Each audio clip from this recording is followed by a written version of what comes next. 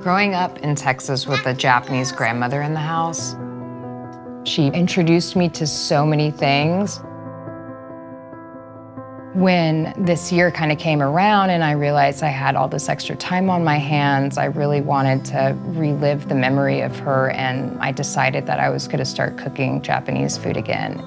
The first thing I wanted to cook was a Japanese hot pot. This recipe has been a part of my life and my mom's life and my grandma's life. Food can be a vessel to share family history. Helena loves to help me cook. Watching her reminds me of when I was little and helping and eating my grandma's food. It makes me think how alive she is in this kitchen. I'm thankful that my family can have new traditions that my kids can pass along to theirs.